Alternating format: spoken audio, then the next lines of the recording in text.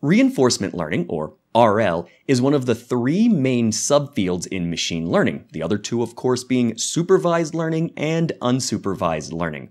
RL agents learn through trial and error by interacting with their environments and attempting to maximize total rewards, kind of like what humans and animals do. RL is a complex and deep field, but I want to give you a brief overview of how it works, along with some terminology that you should probably be familiar with. Additionally, I'll work through this simple example of training an agent to balance a pole attached to a cart that can only move side to side. We'll use two popular RL frameworks to accomplish this. I'll also give you a challenge to solve a slightly more complicated problem in a similar environment. But first, let's jump into history and a little bit of theory.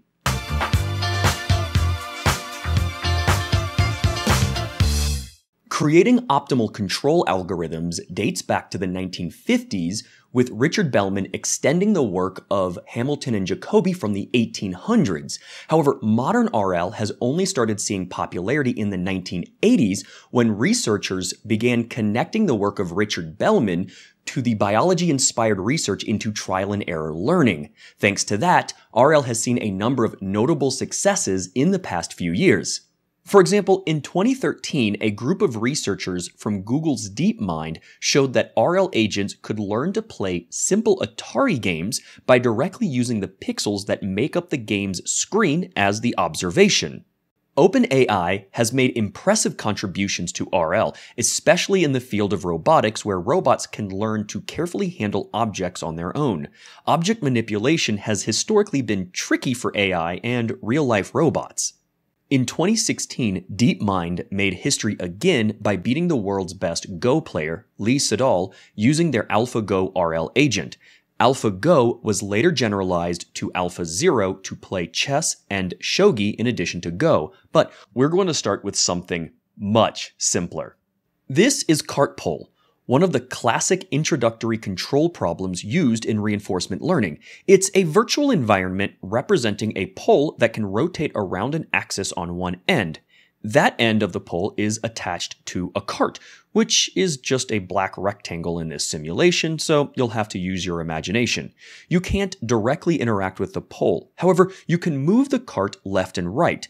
By doing so, you can indirectly affect how the pole spins about the axis. The goal is to make the pole stay upright for as long as possible. It's much like trying to balance a pencil in the palm of your hand with the only point of contact being the eraser.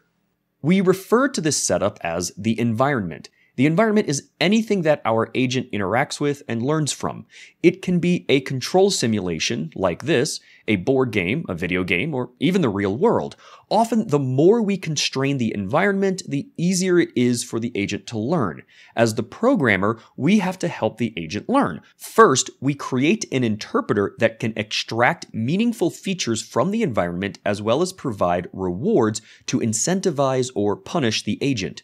The agent is the piece of software that makes decisions.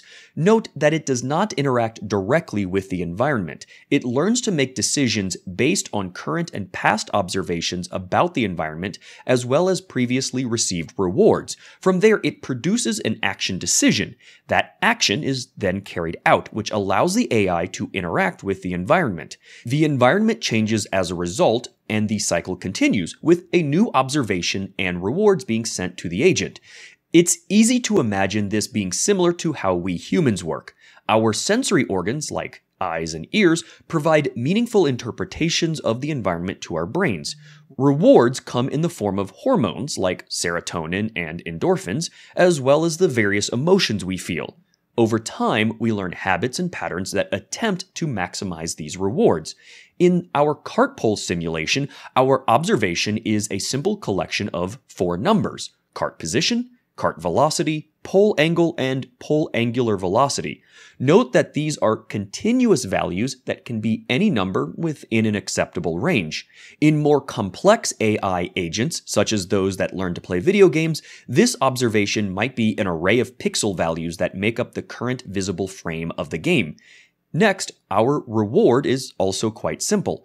We're going to reward a positive 1 for each time step that the pole stays upright between two angles, positive and negative 12 degrees, where 0 degrees is the pole in the upright position.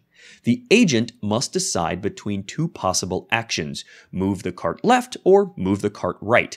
This is a discrete action space. We can't decide how much to move the cart by. The amount moved is set within the environment. Once the agent decides what to do, our interacting code will tell the environment which way to move the cart. Additionally, time is divided up into discrete chunks. Each chunk or step is one round of take observation and reward, make a decision, and take the action.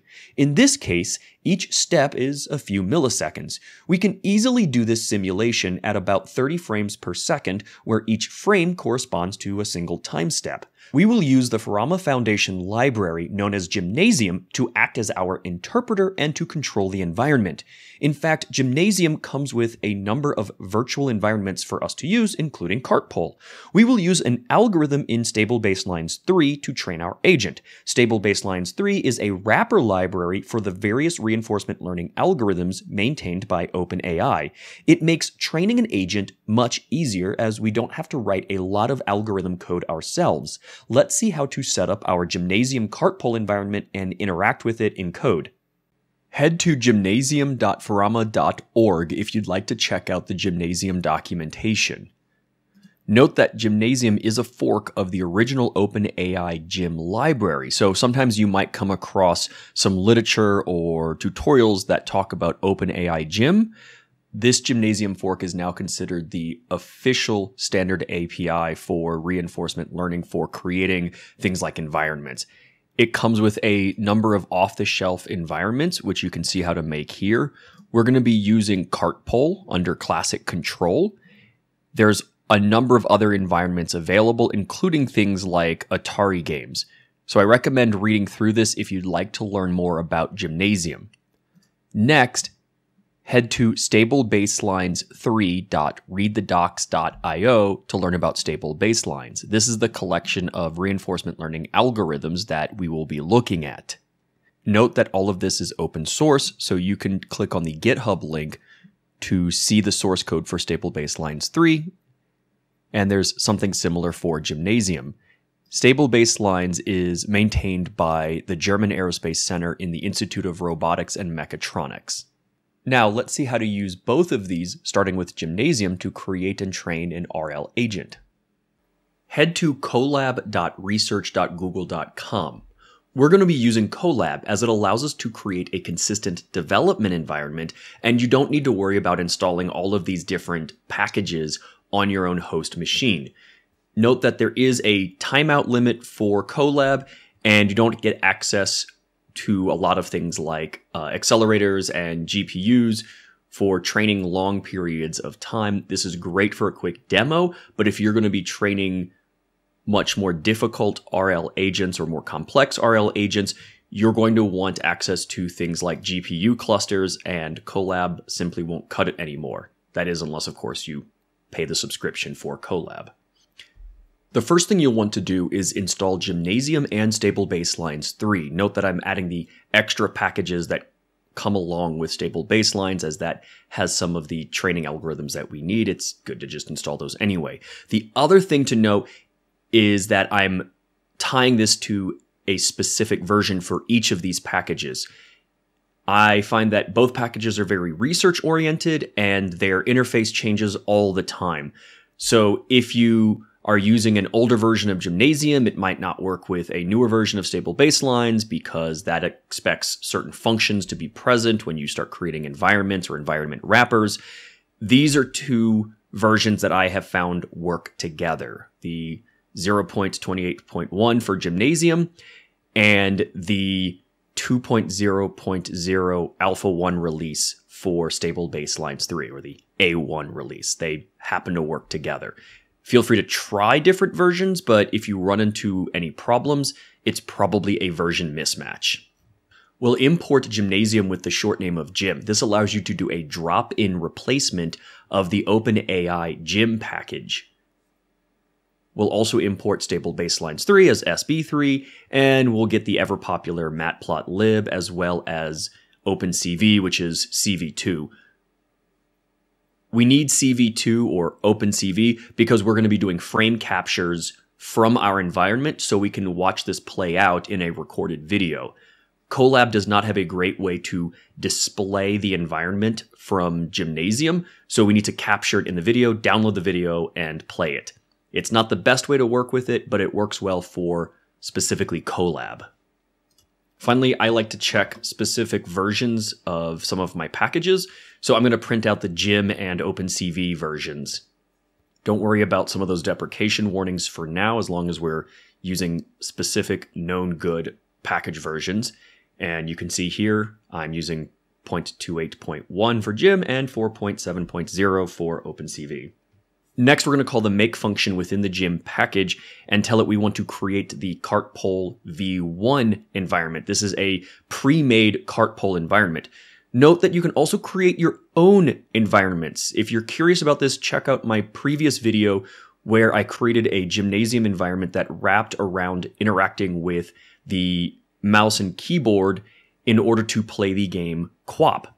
In addition to specifying the environment, we're also going to specify the render mode. We normally don't need to set the render mode if we're just training an agent, but because we want to watch the environment, we're going to output a red, green, blue array that we can then use inside of OpenCV to save to a video. Next, let's reset our environment. We do that by calling the reset method within the environment object that we created. When we call that, we're going to immediately get a new observation and some info. The observation should line up with the observation data we saw inside of the cart pole documentation. So if we head to gymnasium.farama.org, we can go down to our classic control, go to cart pole, and sure enough, here's the observation space. It is 4 floating point values, and you can scroll down to learn more about the observation space. The first value is cart position, then cart velocity, pole angle, and pole angular velocity. You can see the expected minimum and maximums for each of these. In fact, these values should never be outside of these ranges. The info is just some extra information about the environment. This might be like a score in a video game if it's not directly tied to, say, a reward, maybe your frames per second or something to that effect. For this simple environment, we don't have any info being returned to us, so it's just nothing. Once we've reset the environment, we can then grab a frame from that environment, assuming that the rendering method is actually filled out in that particular environment. You might, for example, create a custom environment where rendering does nothing, but in this case, that method does actually return a frame for us. It is an array, 400 by 600 and 3 channels, and we can use matplotlib to show that array. In this case, it's just the cart and the pole. Note that rendering is not the observation, at least in this case. The observation is the collection of 4 values that point to the cart's position and velocity, as well as the pole's position and velocity, at least for angular. The rendering is a collection of pixels that we can display. In some cases, like maybe Atari games, the rendering might be or related to the observation if the observation, say, is a collection of pixels, in which case the rendering might be the same. But don't assume that rendering is the same as the observation. It's just a way for us to visualize what's going on inside that environment. To demonstrate how to work with the observation and action spaces, we're going to print both spaces out, and then we're going to sample a random drawing from those spaces. So first up is the observation space. This is an object that shows you the bounding ranges and some more information about what's acceptable for the observation space. For example, you can see how it goes from -4.8 to +4.8 for the cart position. Sure enough, that lines up with what we're reading here. It goes from some large negative value to some large positive value, which is close enough to -infinity to infinity.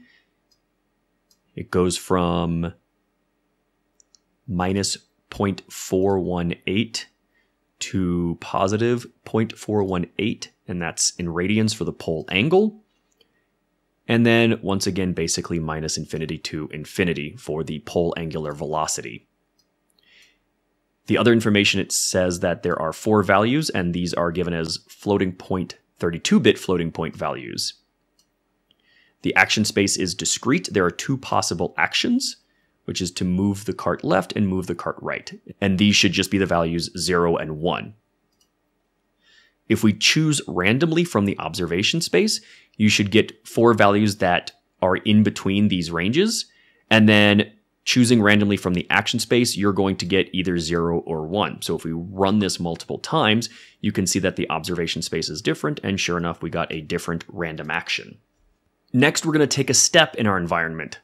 Taking a step is an important part of reinforcement learning, where we take a step, see what rewards we get, see what the new observation is, and we train our agent to take that information in and do something with it. In this case, ideally predict an action. Step expects an action as a parameter, so we're just going to give it action 0. There's only 2 actions available, action 0, action 1, for this particular environment. So we're going to pass it action 0. It's going to perform the step, basically push the cart left or right, and it's going to give us a new observation, a new reward. It's going to tell us whether the episode is terminated or truncated. Terminated means it's over. We lost the game or won the game. Truncated means we didn't win or lose or ended up in an ending state, but it's something like a timeout happened. So we may or may not see a reward from that. And then finally, the info, which is the same as we saw earlier with the reset. I'm going to print out the observation reward and if we're terminated, and then we're going to render the frame just like we did earlier. So here's more or less the starting position. Actually, I take that back. Here's the starting position, and it's moved a little bit. We've pushed the cart a little bit to the left because we gave it 0. And here's the new observation. Here's the reward we got because we're still within the bounds of the pole. In this case, we're between minus 2.4 and 2.4 for the cart position. And the pole is between about negative 0.21 and 0.21 radians. So we're still within those ranges, so we get that 1 reward, and it has not been terminated nor truncated, so this is coming back as false. Let's run this a few times and see what happens to that pole. I'm going to keep running it. Sure enough, you see the pole is straight as we're pushing the cart to the left. We're going to keep going, and you see that pole start to tilt to the right. So we're going to keep going here. And you see it start to fall. And at some point, it's going to pass that 0.21 radian threshold. And here you go. Terminated is true. We've reached that threshold. We've reached the end state. I'm assuming that was picked because it's essentially unrecoverable to rebalance the pole, at least with this environment. And if you try to run it again, you're going to get this warning. You're trying to call step even though this environment has terminated. So we are done. In this case, our training algorithm or whatever we're writing should see that terminated or truncated is true and reset the environment.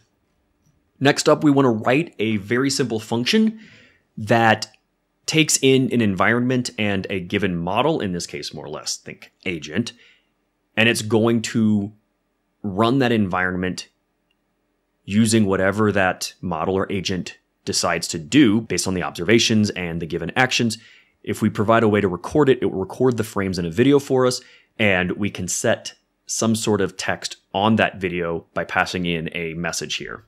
We're going to reset our environment whenever we call this function. We're going to use that reset method that we saw earlier. We're going to grab a frame, even if we don't necessarily do anything with that frame. And we're going to reset our episode length and episode total rewards counters. Then we're going to run the episode until complete. In this case, we see terminate or truncate be set to true. Then we're going to call model.predict, and we're going to send it an observation. Think of the model in this case as our agent. It takes in an observation and it's going to predict an action that it thinks we should perform. If we go back to the stable baselines documentation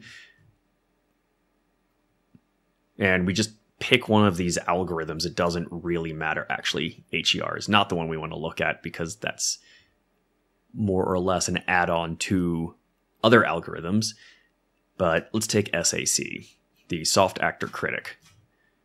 Don't worry about what these algorithms mean quite yet. We'll go through the one we plan to use for this. What I want to point out here is that predict method.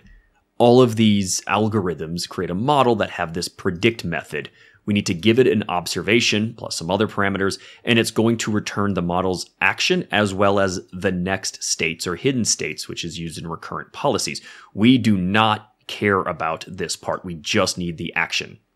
Since it returns two different values, we're going to store that action into the action variable, and we're just going to throw away that next state because we don't care about it for our purposes. Next, we're going to take a step using the action that was given to us by that predict method, and then we're going to record or store the outcome or the return values from that method. In this case, the observation, reward, whether we terminated or truncated, and any info, which shouldn't be a whole lot in our case. We will also record or update our episode total reward. That's useful for debugging later when we want to see how well our policy is performing. Next, if that video parameter is set, we're going to record the rendered frame from our environment into a video. We're just going to keep stacking the frames one on top of the other so that it creates a video. We're first going to get that frame by calling environment.render. We're then going to convert the color from RGB to BGR because Gymnasium outputs red, green, blue, the channels in that order, and OpenCV likes to work in blue, green, red, so we need to convert those, just change the channel order. Then we're going to add text to the image. In this case, it helps us with debugging or telling us what is going on in that particular video, say, for example, which training episode we are on. To add the text, we pass in the image, we tell it what text to add, we set the origin of text. This is somewhere near the top. Give it some room for the text. We're going to use one of the built-in OpenCV fonts, in this case, the Hershey Simplex font. We're going to scale it, just scale of 1. We're going to change the color to black, change the line thickness to 2, and we're going to use the AA line type. These are just pretty standard defaults I looked up that make for readable text. Finally, we're going to call video.write. We need to pass in a video object. Assuming this is one of those OpenCV video types, we're going to call the .write method, and it just adds the frame to that video. Next, we're going to increase our step counter so that we know how many steps we take in this episode. Finally, if we see terminated or truncated set to true, we are just going to exit this function and return our totaled episode length as well as the episode total reward. In order to test this, we're going to create a dummy model, much in the same vein as one of our stable baselines model. We're obviously not going to implement all of this because we're just going to be using the object that comes out of this training later in order to make predictions. But we are going to first save our environment. So environment gets passed in, we set it as a class member. Then we're going to implement that predict method. In this case, it's just going to select a random sample from the action space. For our purposes, for this particular environment, it's just going to be 0 or 1. It's going to return that action and return none, which, as you saw, should be the next hidden state, but we're not using that, so just return none here. Next, we're going to try running our environment with this very basic dummy model that just predicts random actions. To do that, we need to set up our video recorder so that we can see what's happening. Let's set the frames per second to 30. That's fairly arbitrary. Then in order for the OpenCV video writer to work, we need to specify the type of writer to use and where to store this, basically what container to use, and it's going to pick an encoder based on that. We're going to use the MP4V video writer. OpenCV does this in a little funky way where it wants you to specify what they call the 4cc. It's a 4-character designator in order to specify the type of video writer. So we're just going to set that here, and we're going to give it this file name of 1-random.mp4. Remember that we grabbed a frame earlier in a previous cell, and we're going to use that to calculate the resolution. Note that the first value in shape is the height when we're talking about images, and the second value is the width. So that's why we're doing .shape1 and .shape0 for width and height respectively. Then we finally create the video writer itself using OpenCV. We pass in the file name, that 4-character designator for what type of video to create, the frames per second, and the resolution, which is width by height. Then we're going to run a few episodes, in this case 5 episodes, with the environment and that dummy model that just picks random actions. So we'll create that dummy model by instantiating an object of our dummy model class and passing it the environment that we created earlier. Then we're just going to run a simple for loop for 5 episodes. We're going to run that test model function we just created. We're going to pass in the environment, the dummy model, a handle to the video object, and what text we want to appear in that video. In this case, we're going to write random to show that this is the random policy, and the episode number. And finally, we will print out the episode, how long that episode ran for, the number of steps, as well as the total reward that was obtained. And super important, we need to release the video object so that the file actually gets closed out and created, and then we can download and watch it. So let's run this and see what happens. This should be pretty quick. Sure enough, here's our 5 episodes. There were some varying lengths and some varying rewards. Now, if we look in our files, we should see 1-random.mp4. That was the video that was written to with all of these frames. Let's download that. And as you can see with the -7, I've done this a number of times. And let's bring VLC over here. And let's play this. I'll play it one more time. So you can see random the text we added and then the episode number as the cart was moving back and forth randomly with the pole falling over. Now that we have our environment built and we can interact with our environment, let's go back to a little bit of theory so we can see how to use reinforcement learning to train an algorithm to solve this for us. Reinforcement learning is built around the concept of a Markov decision process, or MDP, which is a way to model decision-making in discrete time slices. At any given time, we assume that our environment, or at least what we can observe from the environment, is some state. It's often easiest to think about states as being discrete, for example, a particular configuration of pieces in a game of chess. However, this is often infeasible for computers, so we use approximations or let states be continuous, as we do for our cart pole problem. From any given state, we must take one action, but we might have several possible actions to choose from. In a finite state machine, this would immediately move us to the next state. However, in an MDP, moving to another state from a given action is not guaranteed. Each action has one or more possible transitions to other states, which we cannot control. This models the uncertainty of the environment. For example, we might choose the action of grabbing our umbrella, but we can't control what the weather will do. Either way, we still likely end up in the dry state. MDPs allow us to model a large number of states, actions, and their transition dynamics. But remember, these transitions might be probabilistic. For example, imagine that you are in state D. I like to imagine myself physically standing in a circle looking out at my possible actions. In this case, there's only one possible action, but I could still end up in state A, state B, or state E completely randomly. These transition probabilities must add up to 1. So, for example, it might be a 10% probability to go to A, 70% probability to go to B, and 20% probability to go to E. Now, let's break down that transition process even further. I've renamed the states, so don't think we're in the same MDP as before. This is just a transition example from a different MDP. In this case, we can assume we arrived here from some other state-action pair. A state-action pair is the combination of taking a particular action from a particular state, such as taking action A1 from state S0. We have 3 possible actions we can take, A0, A1, and A2. We're in state 0, and we want to figure out which action we should perform. Like we saw before, each action can have multiple transitions to future states. Whenever we move through a transition, we obtain a reward from the environment. As we saw, the reward is usually something that's designed by the programmer. For example, taking action 0 from state 0 has 3 possible transitions, each with its own unique reward, which I've labeled R00, R01, and R02. Note that you can also have different rewards from a single state action pair, even though the transition is to the same state.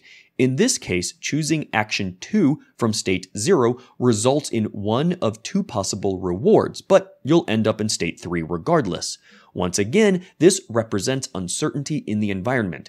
From whatever your next state is, whether that's state 1, 2, or 3, you can then choose another action to continue traversing the MDP. But let's come back to state 0. We still need to know which action to choose. If we always demanded immediate gratification, this choice would be easy. Just take whatever action provides the highest expected reward. However, life's not like that, and we want to build an AI that can learn to make decisions with delayed gratification. That means taking the current possible rewards into account along with possible future rewards based on our actions. This is where things get interesting.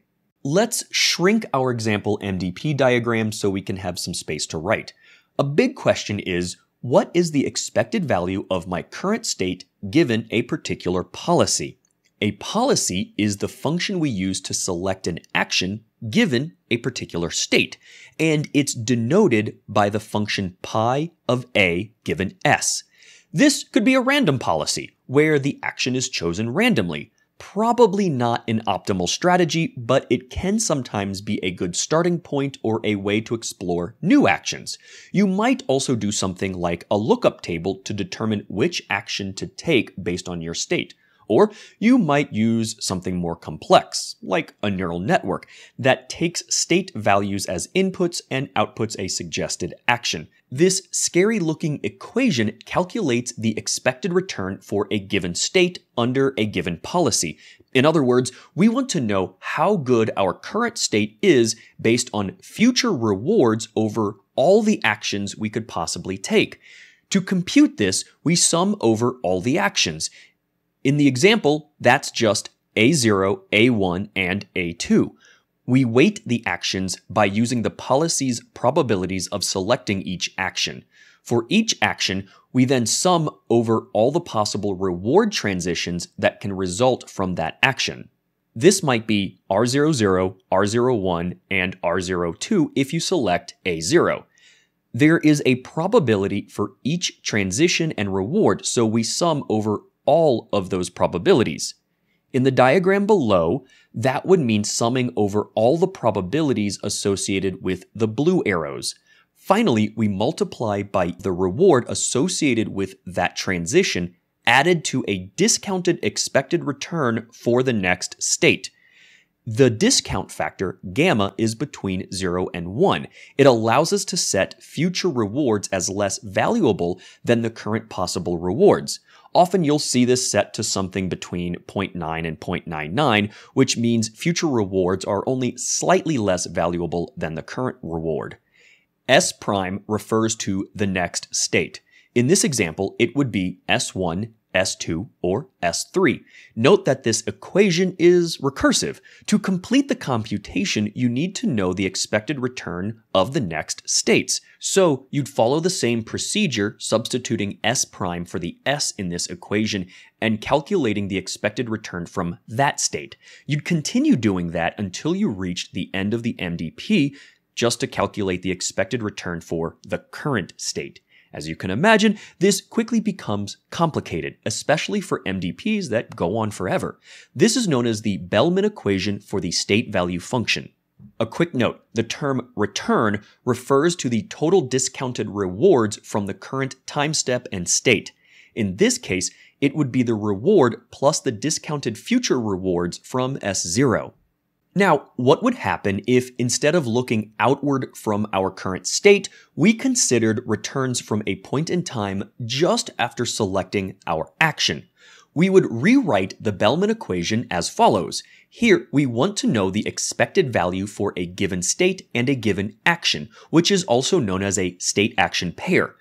This is given by the function q sub pi of s and a. To calculate this, we'd first sum over all the reward transition paths looking out from that action. We would sum the probabilities of moving to the next state, S', and receiving a particular reward, R, just like we did with the previous equation.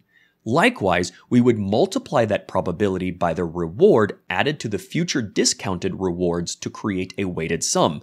However, we would need to apply the discount factor to the expected return from the next state, S'. We can calculate that in terms of Q sub pi by first summing over all the next actions. Each action would contain the probability of selecting that action as given by our policy. We would multiply that action probability by the expected return for the given future state action pair. This is known as the Bellman equation for the action value function, as we're trying to calculate the total return after an action instead of for a particular state. It's another way to evaluate the expected return from within a Markov decision process. So why do we care about all these rather complicated equations? Well, they form the basis of almost all reinforcement learning. Most algorithms and research for reinforcement learning involve finding a policy, pi, that maximizes the value of every state or every state action pair for a given MDP. These maximized value functions are known as the Bellman optimality equations, and they're denoted V star and Q star. The idea is that once we know the policy that maximizes state or action returns, we can make decisions to perform the most valuable action at any given state.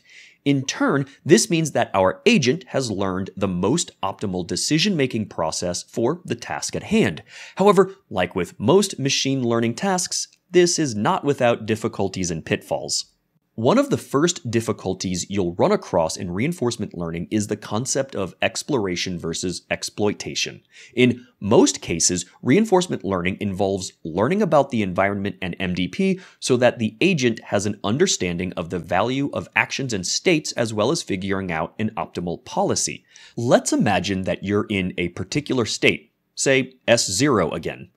We have a vague idea of what each action will do, the transition probabilities, known as the dynamics, and the rewards we can expect. However, we're not very sure that our understanding of the environment is correct. So, do we go with the action that we think will give us the best possible return? Or do we pick some other action, perhaps at random, in the hopes of finding something that produces a better total return? This is known as exploration. Some of the time, we might have our agent pick a seemingly random action in the hopes of learning more about the environment. As our understanding of the environment gets better, we might choose exploitation more, which means choosing the action according to our policy that promises the best total return. Imagine going to your favorite restaurant and you crack open the menu. Do you order your favorite thing off the menu because you know it'll be good, or do you decide to try something new in the hopes that it will be better, but you know it might also be worse? It's often a mutually exclusive decision that you have to make. Many RL algorithms include ways to explore more at first to learn about the environment and then later shift their resources to exploiting in order to maximize their rewards. I won't dive much more into the math behind reinforcement learning as I want to move on to using the newest algorithms in Python.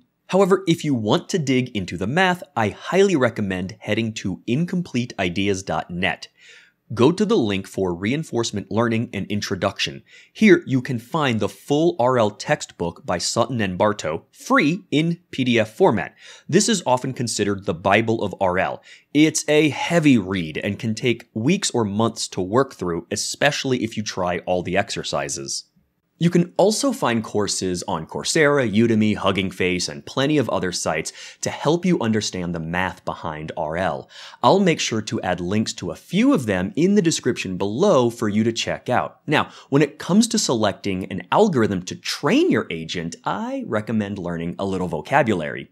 Most of the early reinforcement learning algorithms were model-based. That means the algorithms attempted to learn the transition dynamics and rewards of the Markov decision process. Once you learned those, it required relatively simple math to calculate the optimal policy for each state. However, this did not scale well to environments and MDPs with many states. It also meant trying to remember extraneous information about the environment that doesn't matter, as all we really care about is finding the optimal policy. The alternative is, of course, a model-free algorithm. Here, we don't try to learn the dynamics or the associated rewards. Instead, the agent performs an action, receives a reward, and the policy is updated based on what reward it just received and those from past actions. We don't care to try to model the whole environment. It's a true trial-and-error approach to learning. Most modern RL algorithms are model-free. Something else you might run into is the idea of on-policy versus off-policy algorithms. Let's say we're trying to estimate the value of S0 or of the S0A0 state action pair. When looking at the next state, say S2, if we follow the current policy of estimating out future actions and transitions, this is known as on-policy. Instead, if we use some other policy, like maybe the random policy, to estimate the return, this is known as an off-policy algorithm. For our purposes, we don't really care if the algorithm is on or off policy. We just need to know if a training algorithm is going to work to solve our particular problem. It's mostly a way to classify how algorithms work, but you'll see it talked about in reinforcement learning literature. In all of our examples so far, we have been using a discrete action space. This means that from any given state, we have only whole numbers of actions to choose from. For example, think about an old console video game where you only had up, down, left, right, A and B as possible action inputs. Many reinforcement learning algorithms can only work with discrete action spaces, so keep that in mind when we look at algorithms in a few minutes. Some newer RL algorithms are able to work with continuous action spaces. This means that instead of choosing one of a few actions, you can now specify fractional values for your actions. For example, instead of up, down, left, right, A and B to drive a car, you now have steering wheel angle, accelerator pedal position, and brake pedal position. This, in theory, would allow you better control over a car as you're working with continuous values instead of discrete button pushes. Note that I've left the reward transitions as discrete paths in this diagram to help contrast it to the discrete action space version. The reality is that rewards come from the environment, so the agent does not really know if the rewards are discrete or continuous. Let's go back to our original reinforcement learning diagram. Just like with our action space, our observation space can also be discrete or continuous. A discrete observation space helps describe the current state using whole numbers. For example, this might be a particular state of a board game, like chess, where one integer fully describes where all the pieces are on the board. The other option is, of course, a continuous observation space. We saw an example of this already with our cart pole environment. For example, the observation space might be negative pi to positive pi radians for the pole angle and an angular velocity of negative infinity to positive infinity. Also note that these observations do not need to be a single dimension. With our cart pole, the angle is one dimension and the velocity is another dimension. We can have as many observation variables, or dimensions, as needed. But note that adding more dimensions makes training more difficult. Selecting the right observations and rewards is very important in reinforcement learning. There are dozens of reinforcement learning algorithms used to train agents, and new methods are being published every year. Let's take a look at some of the modern and popular algorithms. Stable Baselines is a collection of such algorithms. It is a library for Python and plugs in nicely to Gymnasium. On the side, you can see the algorithms that are available. If you click on one, you can read about the types of applications that it might be good for. However, even this can be confusing. So I've added these algorithms to a table to make the selection process hopefully a little easier. As I mentioned, new reinforcement learning algorithms are being added quite often. As a result, expect these to change from when I created the table in the middle of 2023. You can see that all of these newer algorithms are model-free and can support continuous and discrete observation spaces. Some are on policy and some are off policy. However, that doesn't matter as much as the action space and observation space values for selecting one to use for a particular application. Our cart pole problem has a continuous observation space but a discrete action space. We can only push the cart left or right by some set amount. As a result, the A2C, DQN, and PPO algorithms should work. You would need to read more about these particular algorithms to learn about the advantages and disadvantages of each.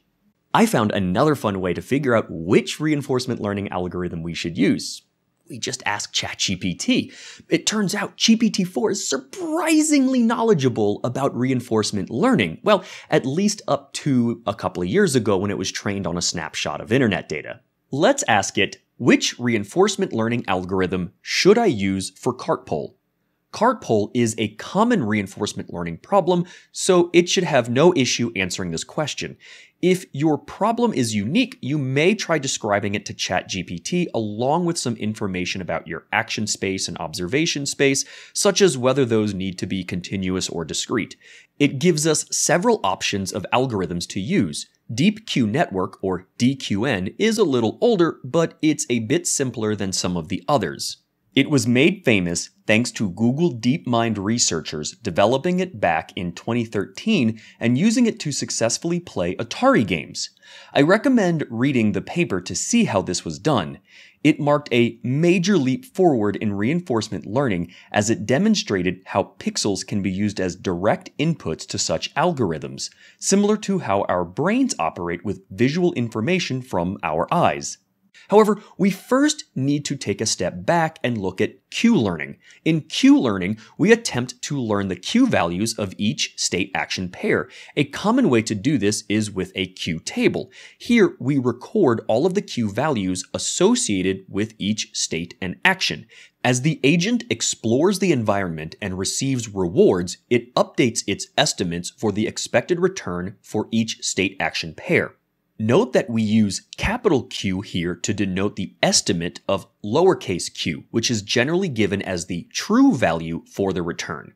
There are a number of ways to estimate these Q values, which I won't dive into now. Note that the Bellman equation for the action value function plays a big role here. Next, we might take action 0 from state 4. As we receive rewards, we update our Q table to show the estimates of the state action returns. At some point, the table will converge to a set of values that no longer change in significant ways. At that point, we say that our agent is trained and has an understanding of the estimated returns for each action from each state. Now, say that we are running the agent and we are in state 1. We can look at our table to see the estimated returns for all of our possible actions. It's clear that action 0 will give us the greatest possible return, which, remember, includes the next and discounted sum of all future estimated rewards. So, we can choose action 0. This is known as picking the greedy action, as we're choosing the action with the highest estimated return. On the other hand, we might choose a different action completely randomly in order to explore new options to learn about the environment. This is like ordering something new off the menu just to see if we like it. Algorithms have different ways of balancing the exploitation and exploration options. That being said, if you are confident in your return estimates, you can just choose the greedy option every time rather than continuing to explore. Q tables are fairly straightforward, even if the math to generate them is complex. However, they suffer from a number of problems. The first is that they only work with discrete observation and action spaces. The second is that as the table grows, so do the memory and computational requirements to generate the table. If each state represents, say, one possible configuration of pieces on a chessboard, then you'd have billions and billions of states. Finally, with larger tables, it becomes intractable to visit every state action pair and estimate the return for that pair. The table does not give you a way to interpolate between values to guess at a state action value you might not know. Thanks to these issues, we turn to the land of model-free algorithms, function approximators, and deep Q learning. Here, we take in the observed values of our states, which can be continuous or discrete.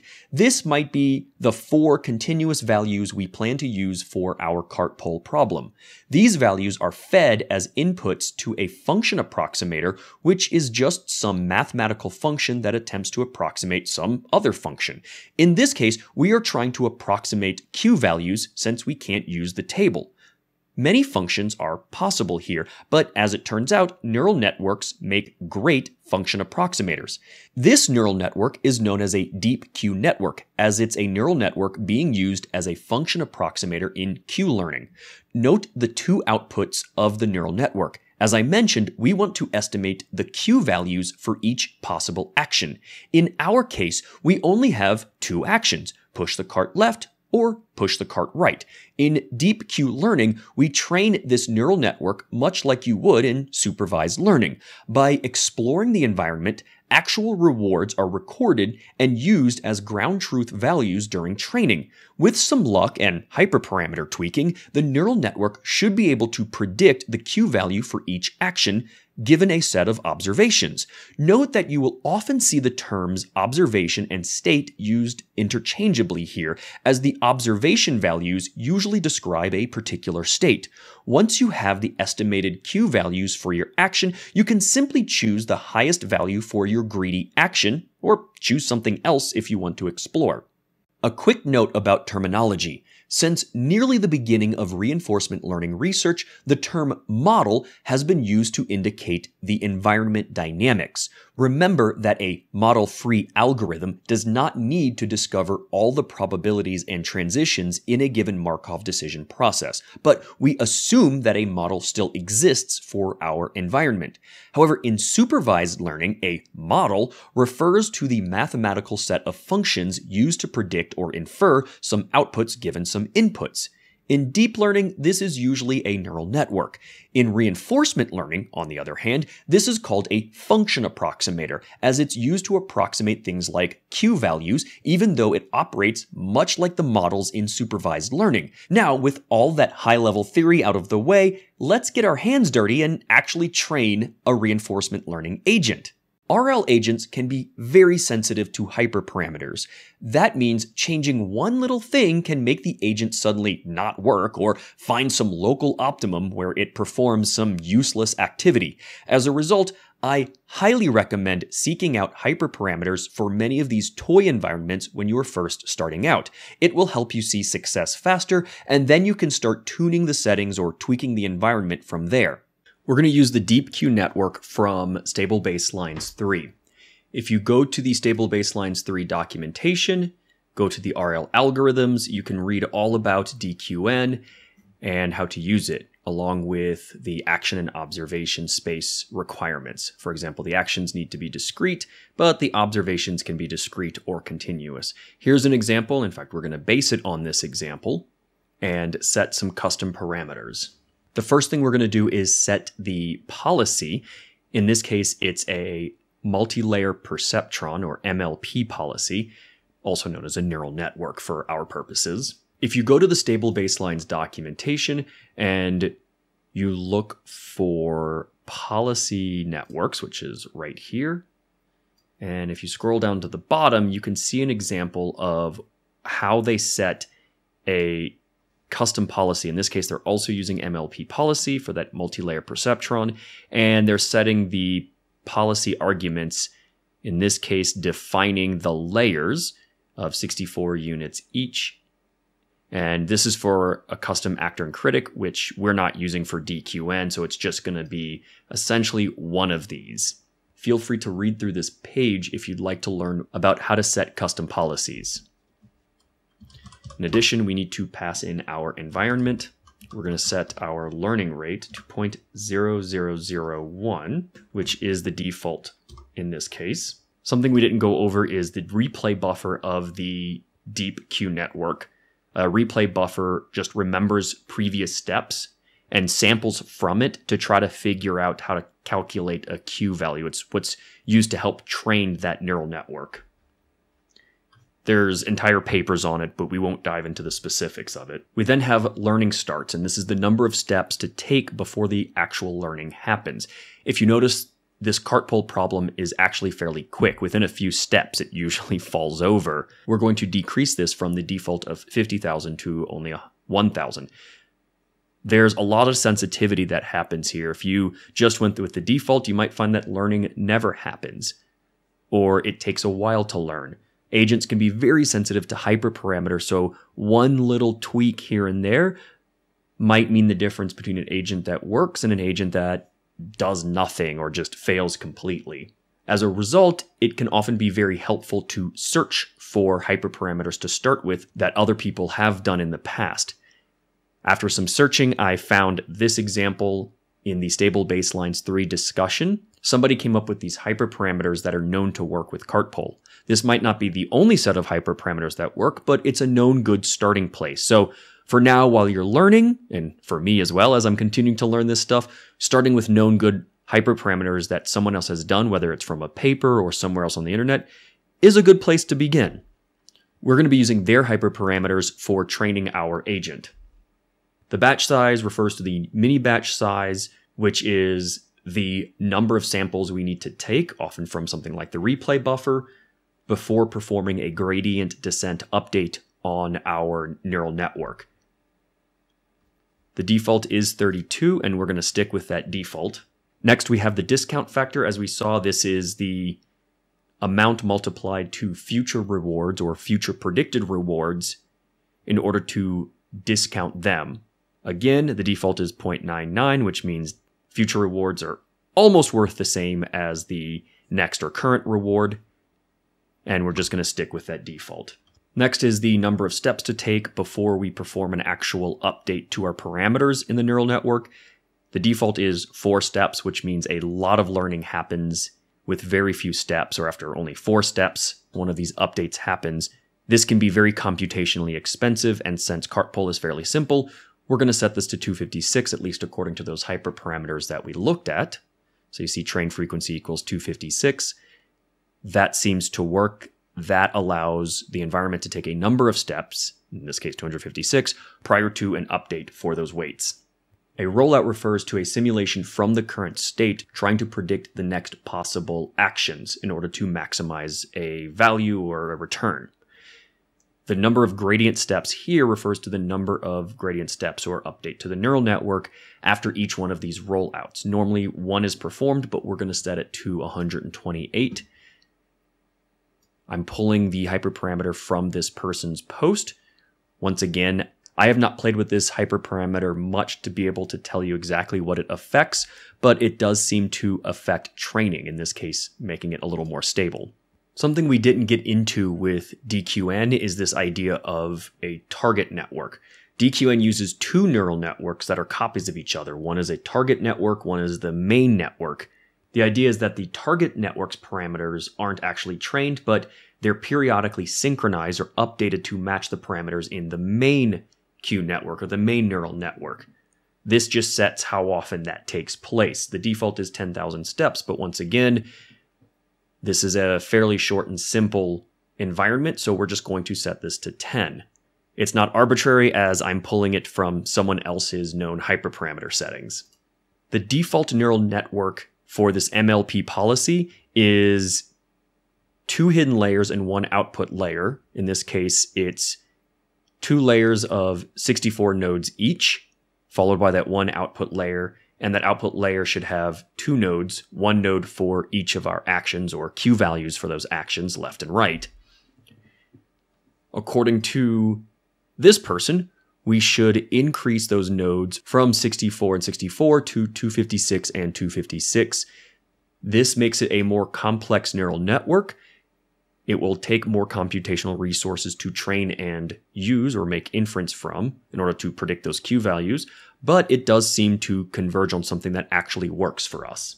If you want insights into the training metrics, you can set verbose to something else like 1 or 2, but the default is 0, which means don't print anything. We're going to print out our own metrics, which is a simplified version. If you go back to the stable baselines, go to DQN, you can see that there are many more hyperparameters that you can set, but these seem to be the main ones, as well as the ones that differ from the defaults taken from this person's post. Let's go ahead and initialize our model. We're going to divide up our training into a number of rounds so that we can take a video snapshot of what's happening in each of these rounds. Normally you wouldn't do this, you would just do your training in one giant shot while monitoring the metrics throughout the training process. But for the sake of making this interesting and visually appealing, we're going to stop every so often, in fact, number of steps per round, take a snapshot in video format of what's going on with the model so you can see training happening. I'm going to say in real time, but the reality is it's going to be a recorded video. Just as we did before, we're going to create our recorder. We're going to use the new video file name, which is the 2-training.mp4. We're going to use the same 4cc4 letter code, frames per second, and resolution that we set in a previous cell. We're then going to use a simple for loop for each of our rounds, and we're going to record the average episode lengths and average episode rewards during those rounds so that we can plot it later and see what training looks like. Ideally, those should be going up as training improves our agent. Then we're going to call model.learn. Remember that we set the model here, which is DQN. So if we go here, we should be able to look for the learn method, which is right here. So we have model, we're going to call the learn method, and you can see the parameters that it expects and gives us a train model as an output. It's usually a good idea to save your model every so often in case something happens to training, and in addition, you can go back to a model that performed better. In supervised learning, you'll often find that models will get better over time and sometimes reach a point of overfitting, but in this case, in reinforcement learning, you might see a model do very well and then completely forget what it was doing and find some local maximum and just do nothing, and in which case it helps to go back to the better model and use that. We're going to save it as model file name base, which is cartpole-dqn, and the round number. So you should have a number of saved models in your file system. So you should have a number of saved models in your file system when this training process is done. Note that what I'm doing here with the rounds is not the normal way to use stable baselines. The better way to use it is to use these callbacks, which you can read about in their documentation. The most common one is this on-step callback. Every step, this callback gets called. And what you can do is say, hey, every 10,000 steps, save my model. While this is the normal way to use it, I prefer to teach using this way. This makes a little sense of train the model for a little bit, save the model, test the model. It's just not what's recommended for stable baselines. After we've saved the model from that training, we're then going to test the model with several episodes. In this case, we're going to use 100 episodes. On the very first test, we're going to record it and add that to our video so you can watch what's happening. But for all 100 tests, we are going to record the episode length and episode total rewards. We're then going to accumulate those average lengths and rewards so that we can plot them later. Then we're going to compute the average, as all we've done previously is just accumulate them for each episode. We're going to divide by the number of tests for each of those rounds in order to compute the average. Then we're going to append those averages to arrays so that we can plot it and see how those averages, the lengths and the rewards, change for each round. Finally, we're going to close out the video writer so that this can all be stored and we can watch it later. Let's run it. Note that this might take a few minutes, so we will just sit here patiently. Okay, it looks like we're getting a warning here, so I'm going to stop execution. This is the one that I showed earlier. You were calling step even though the environment has already been terminated. I think we missed something with one of our tests. Let me take a look here. So it's probably within test, so it looks like it's stuck here. As I predicted, it was getting stuck in test module, and if we go up to test module, where we have run while true, I have an indentation error. If you notice, these are actually underneath if video, which was working for us earlier when we were always recording video. But if no video object was sent to this, it gets stuck here because it never returns, because I'm stuck in a while true. So let's decrease the indent for that so that these run regardless of whether we have a video object or not. So we'll run that cell again. These should not change because we were always using a video object. So let's go back down to where we were training and run that again. I'm now going to let this run for a few minutes. All right, so after about 6.5 minutes, we finally have our training done that went over all of the rounds. Notice that the average test length is the same as the average test reward. That's because the rewards are given at +1 for every time step. So in this case, the reward should equal the length for every single episode. Note that this is not always the case for, in fact, most reinforcement learning environments you'll be working with. You might give negative rewards for things, or more than one, or fractions of a point. It just so happens in this case, our rewards are going to be the same as the length. You can see here that the lengths and the rewards went up some and then came back down. In fact, what better way to view this than to graph it?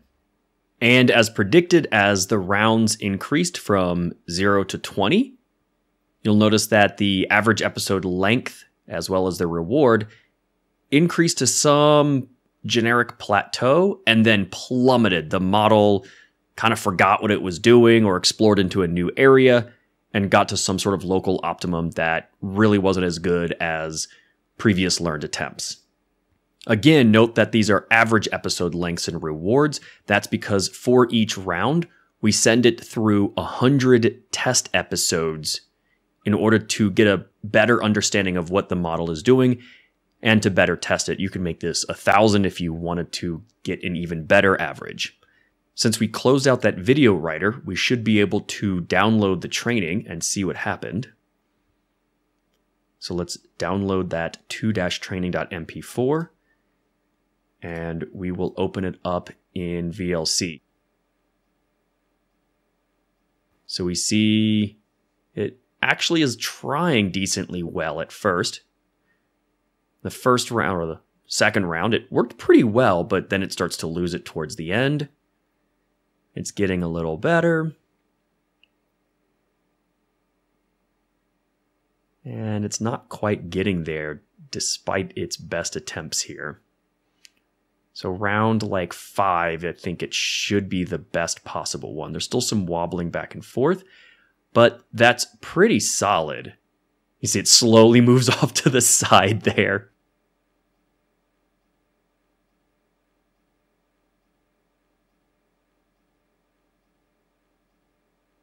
And then as we get to the end here, you can see it really starts to fail. The model was forgetting what it was doing.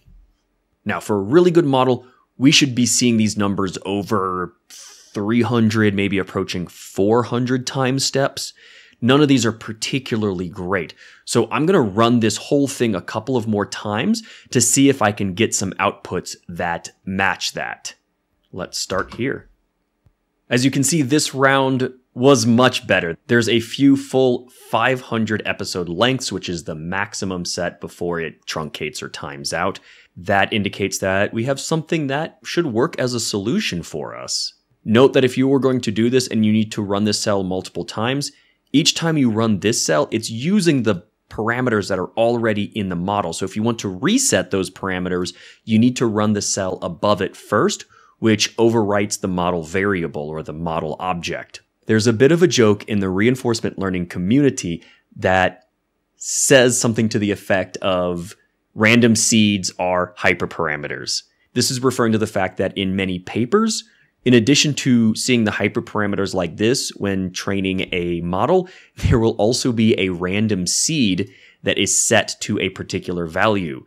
This is to ensure that training converges in a predictable and deterministic way, because as you just saw, when we ran this previously, we did not get a full solution, and now we are. So this is what I was referring to when I said there's a little bit of luck involved. Once you find a seed that works, it's probably a good idea to publish that seed. I'm not using a seed so that you can see how random this is, but after recreating the model and training it a few times, you should get something that works for this very simple problem. Let's plot this again And sure enough, we've got a few of these 500s that work very well for us. In fact, we are going to go with, I don't know, let's go with this round 18. That's something that should work pretty well. But before we do that, let's download the training video again and see what that looks like. Let's wait just a moment while it downloads. We'll open it up and we'll play it in VLC. You can see it being pretty terrible up front up until we get about halfway through where it really starts to balance. And if we skip to that round, you can see it oscillating here. If we skip to that round 17 or 18, you can see it at a full solution where it balances it quite well. It's not oscillating a whole lot. This looks like it's working very well, and I'm quite happy with these results. Here's 18. It oscillates a little bit. And if we go with, 18 is what we're going to go with. So that looks like it works. 19, it's oscillating a good bit. So we'll go with 18. For the final testing, we're going to choose the model that performed best. For us, that's going to be model 19. Take a look at the file name. So that's cartpole-dqn_19. Don't worry about that .zip. We just want that base file name, and that's what we've got here. We're going to test using this model. We're going to load it first and test with it and save that test to a new video.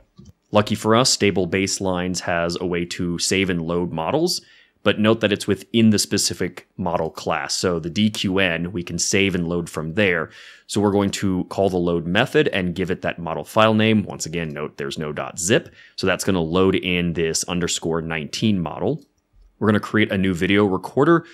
We're going to call the file name 3-testing.mp4 and pass in those other arguments that we set earlier.